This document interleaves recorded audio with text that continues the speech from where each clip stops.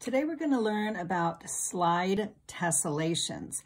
So remember from reading Toads and Tessellations, we learned that a tessellation is a repeated pattern that fits together with no gaps. So we're going to be making ours today with slides, which is one of the moves in geometry, in rotational geometry. So you're going to take an index card.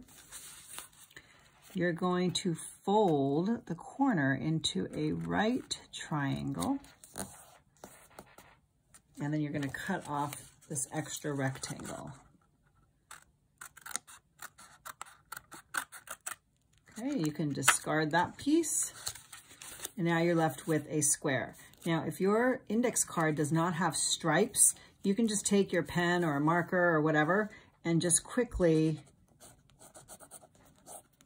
draw some lines on one side because you want to differentiate between the front and the back. Okay, so once you've done that, you're going to take what's called a nibble. And a nibble is going to go from corner to corner, and you're going to cut out any shape. So let's say I go from this corner, maybe I do some curves, and I go to the next corner. Okay, so now you can see where I've taken a nibble out of there. You're going to get a piece of tape, just a little small piece at first. And you're going to take this and you're going, the piece you just nibbled off, and you're going to slide it straight across so it matches up with the straight edge on the other side. And you're going to put your piece of tape down. You can probably take another little piece just so it doesn't move. Like this. Then you're going to take another one of the sides, either one of the straight edges, and you're going to do a nibble from edge to edge. So let's say this time, maybe I want to make it more triangle shapes, and I'm going to go all the way to that corner. Okay, and then the same thing, I'm going to slide it directly across. Now make sure you're not flipping it. Okay, you want to slide it so it's exactly opposite of where you cut it. So you're going to slide it across. Match it up with the straight edge. Put your piece of tape down. Just like this. Okay, so now you have your tessellation piece.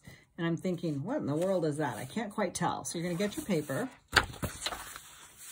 Okay, and on your paper, I like to just start off in the middle. I'm going to use my striped side to make it easier to see. So I'm just going to put it in the middle of my paper. And I'm going to use a pen just so that you can see it. And I'm going to trace the piece I just made, my slide tessellation.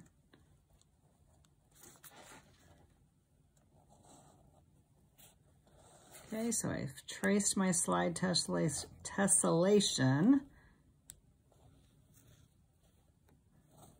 And now remember, a tessellation is a repeated pattern. So because this is a slide tessellation, I'm going to now slide. I'm not going to flip it. I'm not going to turn it.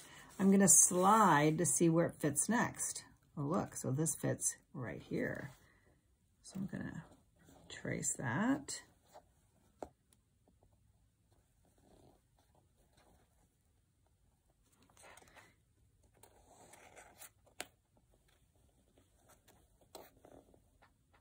Okay, so when I move it, you can see it fit right there. And then I'm going to say, oh, look, the next piece fits here. I'm going to do the same thing till my entire paper is covered. So you might need a partner to help you hold your piece still because you don't want it to move. And I continue to just move it and slide it all over my page. Remember, I'm not turning it.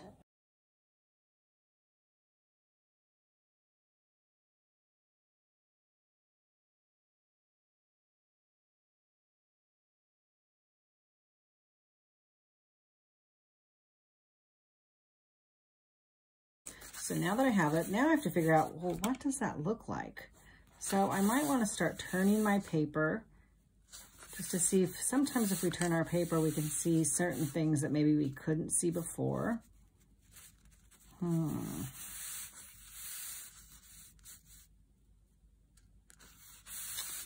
almost seeing a person here with kind of a long pointy nose.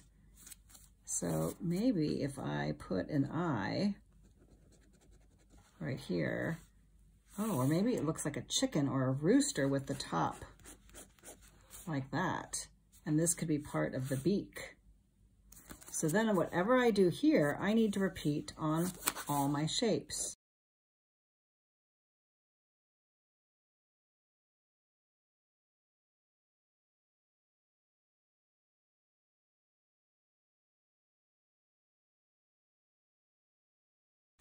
Okay, so now you can see I have the same shape. Maybe this is the bottom of an eye up here.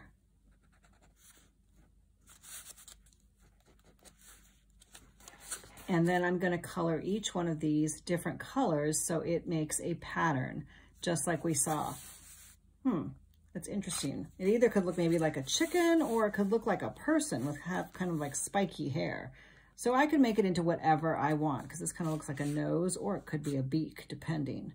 But it doesn't really matter. So I'm going to then go ahead and color in a pattern different shades of this same picture. All right, so I can't wait to see what you come up with.